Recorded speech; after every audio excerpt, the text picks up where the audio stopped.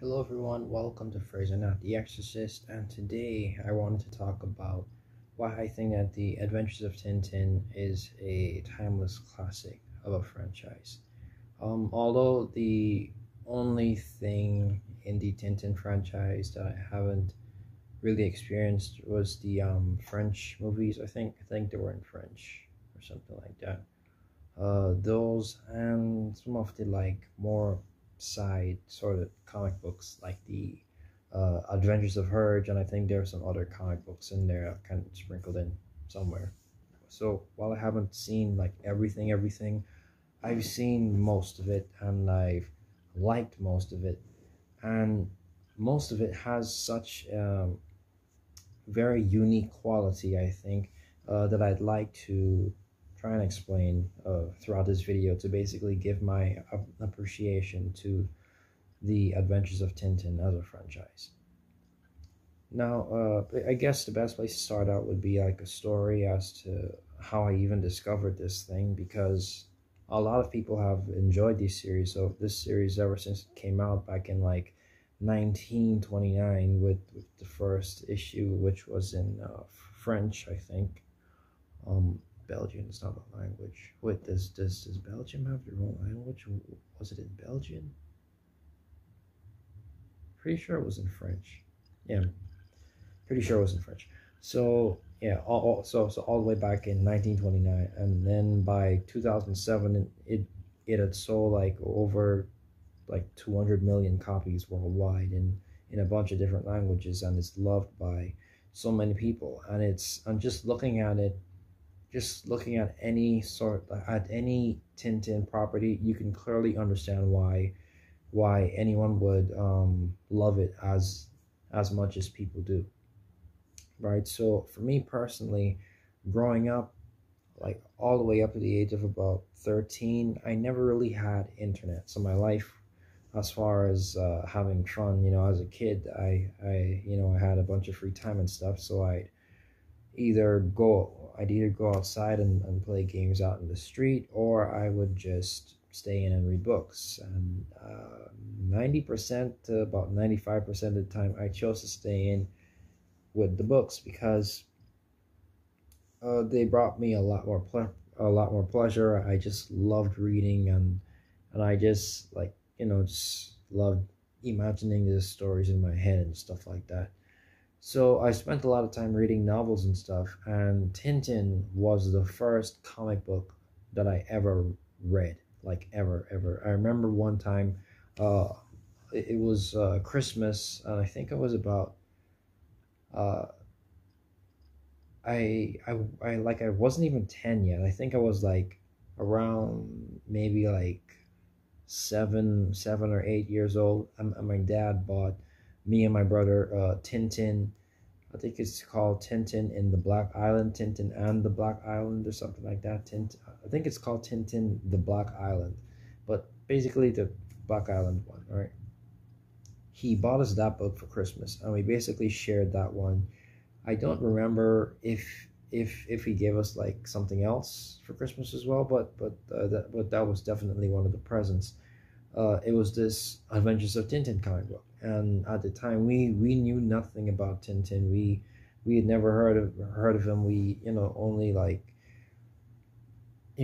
like read comics in like newspapers and stuff like that. But then we finally got our first comic book, and it's this Tintin book, and it just captivated us to no end. It was just so adventurous. It was like and it was in this book at the very start, just not even being like 9 years old yet, and and even then I had realized and I had understood what made Tintin so popular, and what made it so good overall, and why it's like lasted all these years in popularity. And that's because of its like simplicity, if it's sorry of its simplicity, of its like it has this very simple,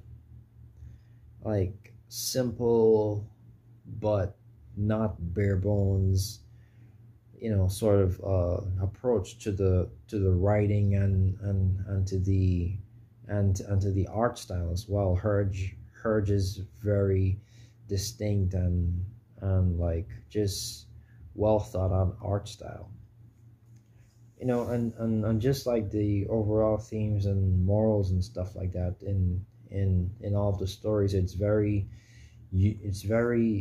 universal and very like relatable to some extent, because like looking at pretty much all the Tintin stories, there isn't anything that special about them, like nothing's really like profound or anything like that, but it's just like simple fun. It takes all of these like great elements and just combines them to make these great stories of mystery and thriller and action, even slapstick comedy, and just and just good old like espionage and spies and reporters and stuff like that, just traveling the world, a bunch of stuff that people like to do and people like to experience. And it's all found with these like cast of very memorable characters, like Captain Haddock and Professor Calculus, Thompson and Thompson, and of course the opera singer. I think her name is Lady Cassis something. All right, but those are all memorable characters, and while they're like, but they're not thin exactly. Like, that's the weird thing about Tintin. It's like it's in this perfect area with pretty much everything. Like the characters aren't thin, but they're not like layered characters. There isn't much to break down about them. You can pretty much understand what they're about after a few after a few pages, basically. you know but oh, it's just like just simple fun. It's just that's the best term I can find to kind of describe what makes the Adventures of Tintin so timeless. It's just simple fun. So basically, after the Black Island, we just kept reading it over and over and over again, like in just and that's another thing about the Tintin franchise that makes it so timeless. It's that it's instantly rereadable, and well, when we get to the series, you'll also or when I get to talking about the series, it's also very rewatchable, right? Like we just found ourselves taking turns just reading the book over and over and over again, and it just sparked our imaginations to the point where we even like created our our own Tintin-esque characters and our own Tintin-esque worlds and stuff like that, and wrote our own little comic books together and stuff like that. Like it was really fun. It's really you know really it was really something special, I think.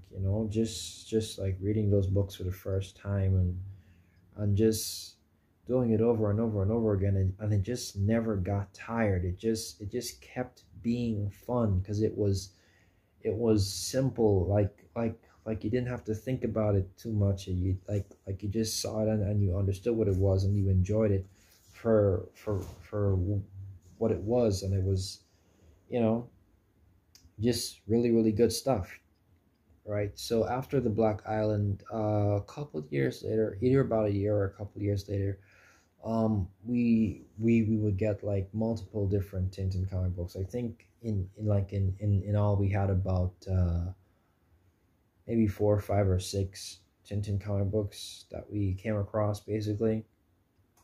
And they were all basically the same amount of enjoyable. Basically, like they all kept this consistent quality of simple fun, just simple goodness that just kept us coming back for more and more and more all the time. And it was just really, really fun. I can't remember like the exact names of them. Like, oh, we had Tintin in America, and I think we also had Tintin in the Congo as well. and also the first book where they went to the moon. I think it's called Tintin in the Moon, or Tintin Destination Moon, or something like that. But we had that book as well. All right. So after getting the books and stuff, we well pretty much like alongside the books, right? Like almost right after we got our first Tintin book, Tintin Black Island. We were lucky enough to see reruns of the Tintin animated series, the Adventures of Tintin on TV on HBO. The Adventures of Tintin series pretty much perfectly adapted the books. I'm not sure how many liberties they took from the books, but sure they might have took one or two liberties here and there, but for the most part they stuck pretty close to it. You know, it ran for about 3 seasons, I think, in the 90s, and even today it still holds up incredibly well. Like that theme song is just like that theme song is just perfection. It's just amazing. It's outstanding. It's amazing, basically. Like that theme song, I don't know, just something about Tintin just brings out the best in just like whoever like adopts the work and stuff like that, because it's just, you know, we because like people always made like the right decisions, I think, when they were ad, adapting Tintin media, because that theme song was just amazing. All right, so the show, you know, like it's basically followed the stories of the comic books and did so very, very well, and we enjoyed that a whole lot. Like, you know, just everything about it was just perfect. The voice acting, the animation, like pretty much exactly looked like the comic books, and it just lit up our imaginations even more. Like that theme song just sticks in your head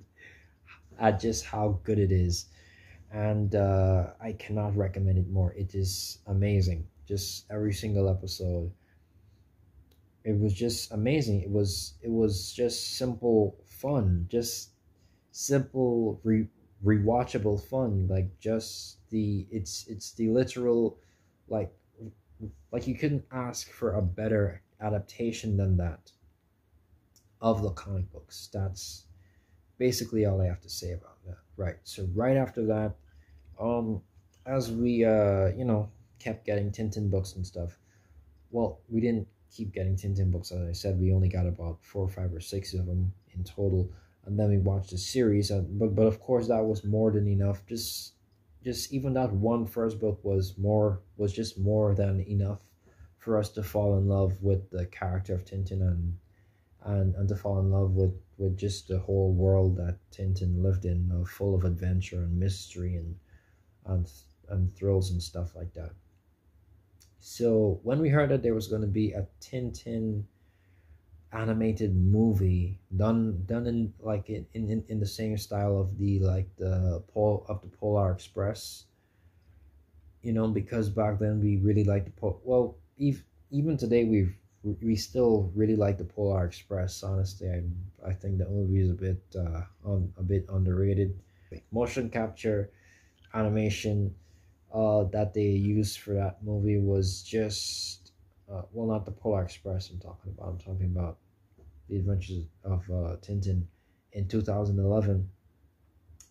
When we saw that trailer on TV, we were just hyped beyond belief. We were ecstatic. We just couldn't wait. And then when the movie finally came out and we got a chance to see it finally on DVD, because, you know, we don't live close to any theaters, so we have to wait until it comes out on DVD. But when it came out on DVD and we finally watched it, it did not disappoint. It was amazing. Just like the show, it was amazing. Everything about it was amazing. It was yeah, like this one took more significant liberties with the villain, especially. because I think in the comics, like the main villain that they chose to put, well, the guy that they chose to put as the main villain of the story in the motion capture animation, movie in 2011. That is just a small character in that book. I think it's, what's it called again? Tintin, something about a ship or something like that, right? But yeah, but honestly, we couldn't care less because the movie was just amazing. The voice acting, what's his name again? Jimmy Bell. Jimmy Bell was perfect as Tintin. Like, what's his name again? The guy who plays the apes and stuff. Andy Serkis. Andy Serkis as Captain Haddock. Perfect casting. Could not have been any better. Everything was about that film was just amazing, and we watched the just like we read the comic books over and over again, just like we watched the TV show as much as possible over and over again. We watched this movie over and over again, right? And we were, like really excited when we heard that it was going to get a sequel. Uh, well, that's been in development hell for like ever since then. But hopefully someday they make a return to adapt one of the other stories. But yeah, it was just like, it was like almost like they caught lightning in the bottle 3 times in a row with making the comic books, and then making the animated show, and then making the animated movie, because they're all great. They're all just, it's weird, because it's like they really get the source material. They really get the spirit of it. They really understand what makes Tintin so special, so timeless. It's just keeping things simple. There's no need to put any serious sort of nuance into it. Just like just pretty much universally accepted themes, right? Morals and all that. Some great action, some great slapstick, some great mystery, some great thrills, mixing in a little bit of the supernatural in there, and boom, you've got a perfectly serviceable, perfectly just pretty much just perfect Tintin story right there. And that's something that they all got right, and that's something that makes this franchise such a timeless classic, because they just get it. The people who are fans of it and make this media, they just get it, and that's something really rare that I really enjoyed. And that's pretty much all I have to say about why I think that the Adventures of Tintin as a franchise as a whole is a timeless classic. So right now, I just want to know how do you feel about it? Do you think that I'm gassing it up a bit too much? Do you think that I should tone it down? Do you think that that it's not as great as I say? Please let me know in the comments below. Do you agree with me? Please let me know in the comments below. Because this has been such a big part of my childhood. It's etched in my memory. I can remember like literal panels in my head right now, because it's such a great franchise. It's such simple, just simple, addictive fun that I think can be enjoyed by all people. Now, of course, there is a bit of controversy surrounding the Tintin franchise um, because like let's just say some of it hasn't aged that well. But basically, the only problem that the franchise has, I think, has been in the very outdated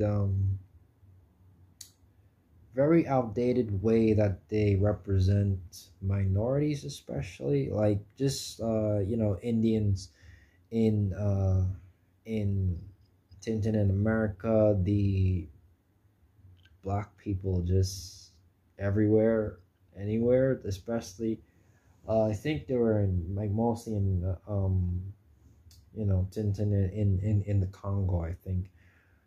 And also, what's it called again? And well, Asians as well. but just basically, like racial stereotypes, like black people as savages, Indians as stereotypical Indians. But that's pretty much the only aspect of that I can say that is kind of like a real problem or anything like that. Anything other than that, and people basically have only good things to say about it, and I totally agree with those, and I love this franchise so much. So I'd like to hear your thoughts in the comments below. And that's basically it. This has been First and Not the Exorcist, and I'll see you guys next time. God bless.